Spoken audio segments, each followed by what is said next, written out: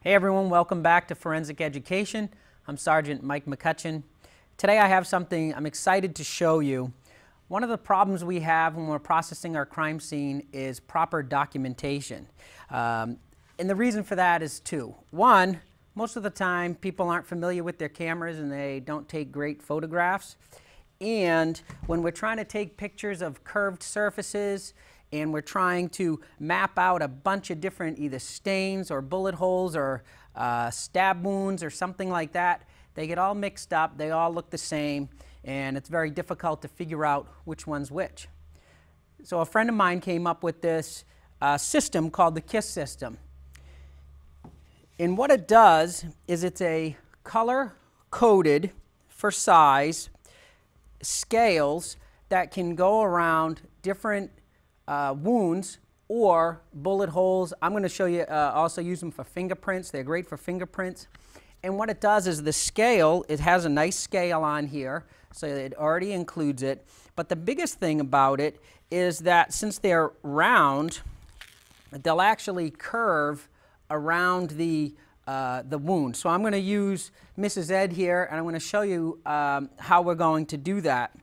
Another thing that I would suggest is when you're taking pictures of, I'm going to show you different stab wounds or any type of bruising, things like that, I would suggest using a ring flash.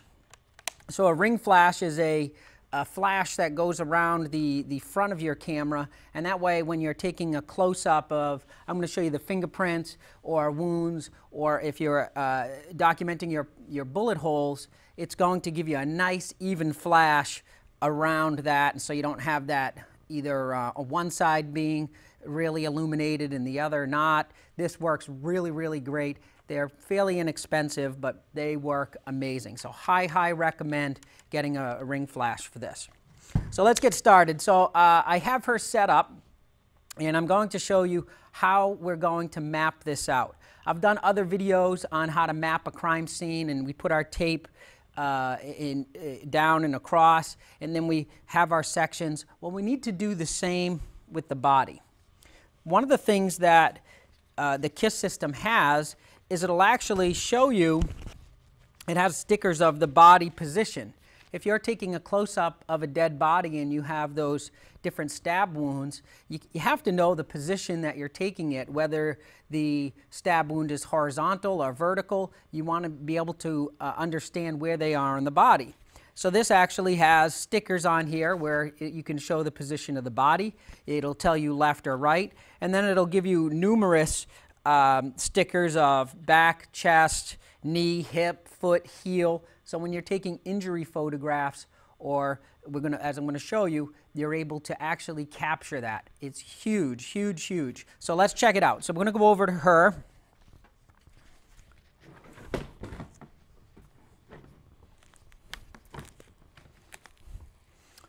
So what I have is I marked her up here with a couple of different wounds on her body. We're going to pretend that she is laying down, and I'm going to take a picture of all of the different wounds that she has, and I want to document each one. So the first thing I'm going to do, let's see, is I'm going to use my sticker here for a line to the body, so she's staying upright. So I'm actually going to put this sticker on to show that she's upright in this situation. Now I told you that the system is color-coded, and the reason why it's color-coded is because even if your sticker is out of focus, or sorry, your picture is out of focus, you're going to be able to know about the approximate size because of the color that you used. Now you can see here in the curve of her back, using a round sticker, it gave me the exact measurements. It pushed down into the curve of the back. If you're using a flat scale, it's not going to be able to do that. It's going to stay up here, and you're going to have that space, and you're not going to get an accurate measurement. This measures all size of the wound. I'm also going to take this little sticker here, and we could put that to show that that's her back. have the right, we have left. So now, as I'm taking the whole shot here, I have all of the measurements. So one of the other stickers I'm going to demonstrate is their rulers. So KISS also has a ruler system. Same thing. They're color coordinated, so you know the length just by the color. They're again going to have the body stickers and the descriptor stickers. They're still going to have those. But what's nice about these again is that since it's not a flat solid measurement, you're going to be able to put that on there. So what I'm going to do is I'm actually going to use, let's see,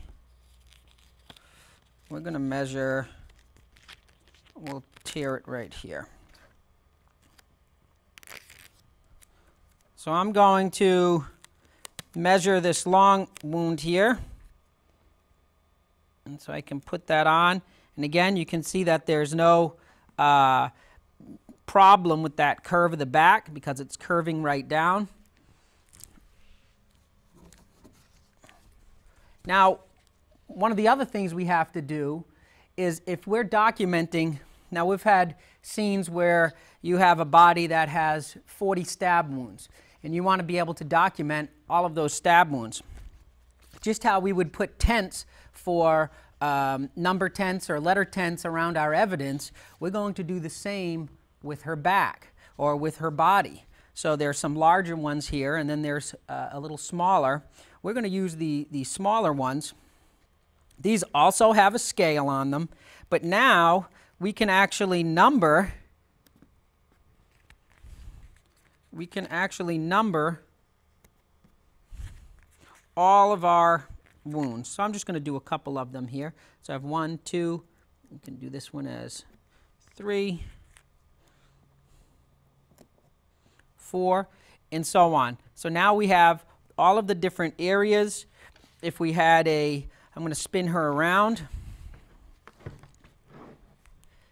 If we wanted to see a bruise here on the arm, I can use let's use a larger sticker.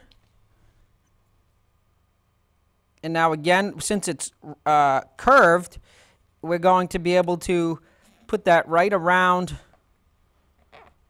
her bruise. We would be able to come in nice with our nice camera, with the ring flash, light that up, and take a beautiful photograph of it. So that's how we're going to document on the body. You have your small stickers, you have your color-coded circles that you can use. These things are great. They have the centimeters already on them. They're really fantastic. What also you can do with these is they have a system for bullet imperfections, and I use them for fingerprints as well. It's going to be the exact same method. So I have my window here that I'm going to put a couple prints on, and then I put a couple black marks on it to show that it is, to pretend that those are bullet wounds. So let me just develop these real quick. I'm going to throw my gloves on. And so what I'm going to do is I'm just going to use a little powder puff, give it a blast. That should give me a couple of prints.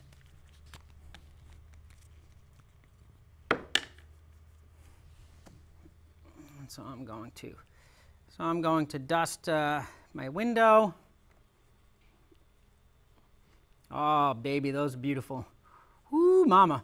Okay, so now that I have my fingerprints on my window, I'm going to go back to the same stickers that I used previously. I used these stickers on her. I'm just going to use the same one so that I don't use them all up. But you could, so I'm not going to do the bullet imperfections right now. Right now I'm just going to do, and it'll be tough to see, but there are fingerprints in all these different areas on my screen. So I'm mapping out the different areas of the fingerprints.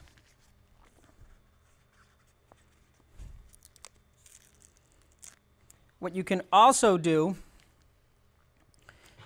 is you can put a measurement around the fingerprint, and it gives you a section here where you could number it how you wish.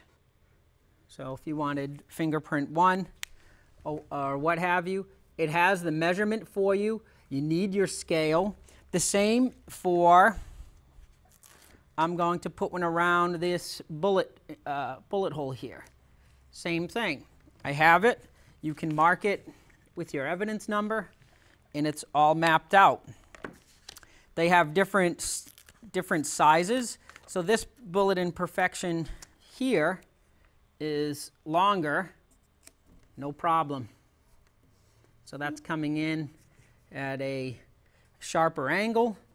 Same thing, I can put it here, and I can have it all mapped out on here. So whether it's fingerprints, these fingerprints, or it's a bullet imperfection or bullet hole, you go ahead and put those stickers on, and you're going to be good to go. It's really that simple.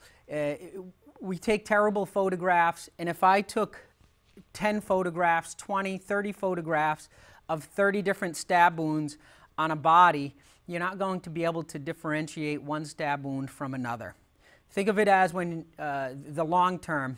If you had this and you had to go to court and you had that picture of all your color coordinated wounds on the body, and it looks really nice as you have it all marked out there, that's going to be a really strong piece of evidence to show a jury. It's very powerful.